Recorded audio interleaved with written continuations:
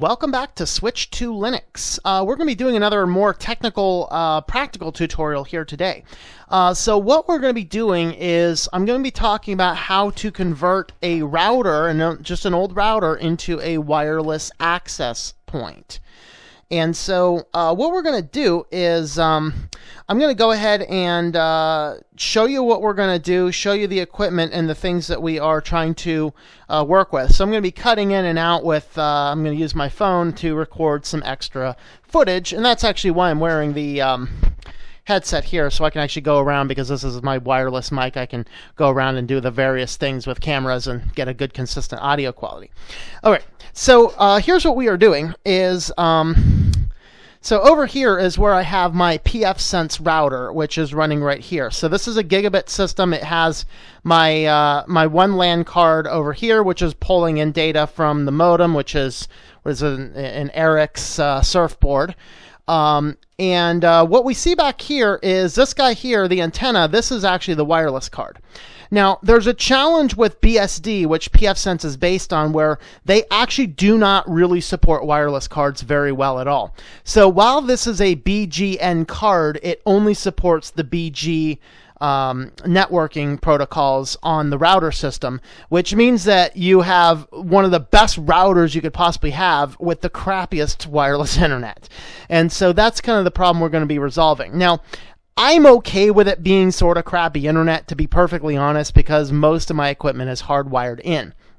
But what I'm going to do is, what I found is that I've been doing some other work in my other office, kind of like way out of this office in another dark room of the house, and I've been using the iPad lately, and I find out that the Surface, the Microsoft Surface, does not connect to the wireless on this protocol. The iPhone has problems with it, and the iPad simply crashes it.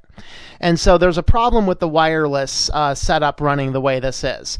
And so what we're going to do is we're going to resolve it. Of course, the second problem is there are so many wireless signals in this complex that I'm in that my wireless can't compete. So what we're going to do is we're going to create a wireless access point throughout the rest of the house. So to show you what I have going on here, this first cable coming out, this goes directly into my NAS. So everything here is gigabit. The modem and the router are all gigabit ports. This goes into a gigabit port in my NAS, which is running Open Media Vault. The middle one here actually goes over to my 8-port switch, and so that's all gigabit. And then the last one here is the printer. Eventually, I'm going to move the printer over onto the switch, because the printer is never even really turned on much. And what I'm going to do is I'm going to use the printer line. I'm going to swap the printer line with where the current line that goes to the living room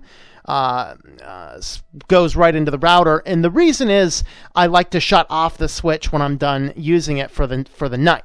So we're going to go ahead and do a quick walkthrough there. Here's the alien with his graduation cap. So what we see here is down here, the blue wire is a Cat6 line that I have coming around. So I'm actually going to run this across the other way. You can see where it's kind of running in now. This is, I don't know, like a 50-foot or whatever, Cat6. I'm going to reroute it down this way so it can go right into the router. And then this guy actually comes over here, and it comes over to where I have the Raspberry Pi plugged in, because this is an old dumb TV, and that's the way I prefer my TVs. So I actually just keep my Raspberry Pi mounted right to the back of the TV system back here. And that works beautifully fine. I actually control that with either the iPad or one of the other phones using the Core app. And so the challenge that we want to do is I wanted to get a wireless access point connected over here somewhere so that I can get better Wi-Fi internet. But one of the things that I need to have on that is I need to have an Ethernet pass-through so that the Raspberry Pi can be plugged back in. Okay, so with the Raspberry Pi, we have a 10100 Ethernet port on it. So that's what's on the Raspberry Pi 2. I'm not sure what's on the 3. But I'm actually okay with the 2s because I don't necessarily want onboard wireless. That's one of the things I don't like about it. And most ideally, I wanted to get a wireless access point that had AC internet. Now, this guy here, this was my old router. This is a E1000, which was fine when I only had a couple little computers and things and an older platform. The problem is that the network ports on these are also 10100, so I'm going to lose some of my speed coming in and going out of this, but only other connection point that I'm going to have to that is the Raspberry Pi. And that's already a 10100. So it's not going to impact it. Well, this will not get me the AC wireless speed that my computer is capable of near gigabit speed on the wireless card. The reality is the cheapest I can get one of those wireless access points that runs the speed that I'm capable of in the office is actually that actually would cost something to the effect of $120 to $150. These guys here, you can pick these up at your local thrift stores for like $10. And it's worth having slightly less internet to be able to do that. So what we're going to do is talk about how I'm going to get all of this set up. So what I need to do is I'm going to have to plug this guy into the system and then go into the network settings and make some adjustments. So what I'm going to do is I'm just going to plug this into port 1 is just fine. And I'm going to plug this into the back of the computer. And then we're going to go ahead and plug it in, and I'm going to log into the online platform. Now, with the Cisco routers, not all routers can do this, but particularly with your Cisco routers, is you can set these guys up as pass-throughs. You can set them up as a separate network. You can set them up as the primary router. You can set up as a slave router. So you have a lot of options with these Cisco routers here. All right, so now I've plugged it in. So now I got the connection established. And so what we're going to do now is I'm going to boot up the website to manage this guy. Hey, so here we are inside of the web admin panel, and I do apologize, the audio is going to be off sync here because the original recording setup was not set up on this screen to record the wireless mic. So here what we're looking at is you need to turn off the DHCP server on your router. This is the system that allows your router to control the IP addresses, and what we need is a primary router, in this case the pfSense router, to control that. So we're going to disable that server.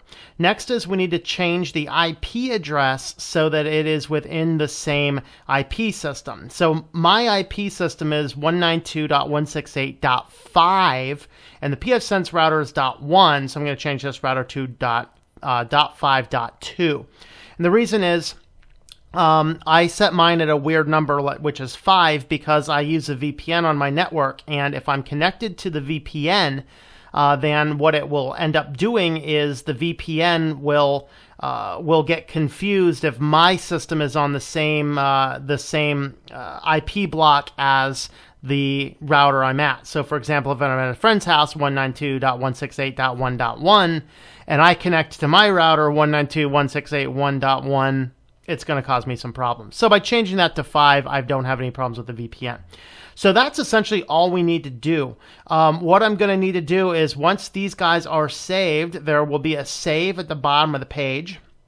And then with the save at the very bottom of the page, we need to reset it. Now, at this point, you're going to have to plug your router into the, you'll have to plug the router there into the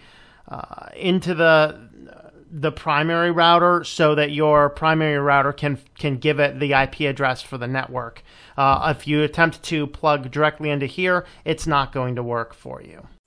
Okay, so now for the pfSense router, which is my main router, this guy here is set up. This is the line that I have moved over here. It's coming into the port. Now, when you're running these routers, what you'll see is you have the yellow port on the Cisco routers that says internet. And my phone's not focusing on it, but it should say internet there.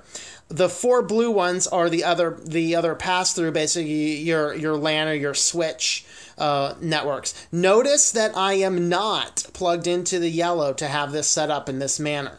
Okay, and the reason I am not set up for that is because the internet is expecting something from like a router directly. So this will allow this router to be set up as a switch. So the gray one here is going back out to the router. This is what's going into this computer. So now I can see that I have a good hardline test. First thing I'm going to do is I'm going to verify that the phone is still on this router setup, and it is. So it is set up. So there are 2 wireless networks in my office right now. One is attached to the pfSense, one is attached right here. And so what I want to do is I want to test my resources, make sure my local network's working. I'm going to actually do that by pulling up VLC on my phone, and you'll see the second item down there is my DLNA on my Open Media Vault, and that's actually going to allow me to come into here to grab something and plays a file right off my server. So that's actually playing that file directly off of my router by running this particular system. All right, now it's got to shut that off. Pause. Thank you. All right, so now that we have successfully set up a Cisco router as a wireless access point. So now what I'm going to do is I'm going to go ahead and mount that in the other room. And then we're going to rerun the wires so that the wireless access point is always on even when this network switch below this desk is turned off for the night. That way I always have good wireless. My wireless will now be central to the whole house rather than just being back in this one corner of the house.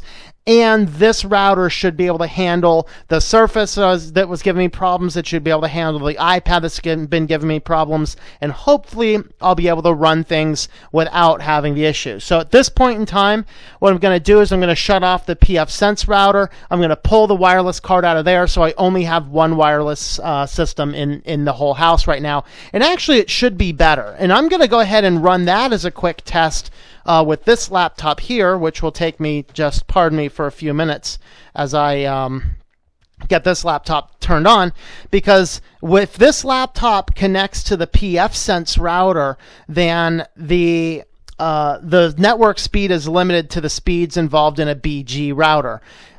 On this router, it actually will have N speeds because that is an N router. So that's kind of what we have going on here. Any questions, let me know. Of course, the other options, you don't have to set up your wireless access point to behave this way. You can set it up as a guest network. In fact, if I really wanted a guest network, if I had enough people over here at all the time that I wanted to have a guest network, I would actually just go out to Goodwill and buy another one of those for $10 and set up another one. And what you do is you just set that up on a completely different subnet. And then you can set it up, and then those people can get on the internet, but they can't access the resources I have on my shared servers. So that's how to set up a wireless access point using an old Cisco router. Leave me thoughts, comments, questions, and whatever else below. So thanks for watching, and I hope that you enjoy switching to Linux.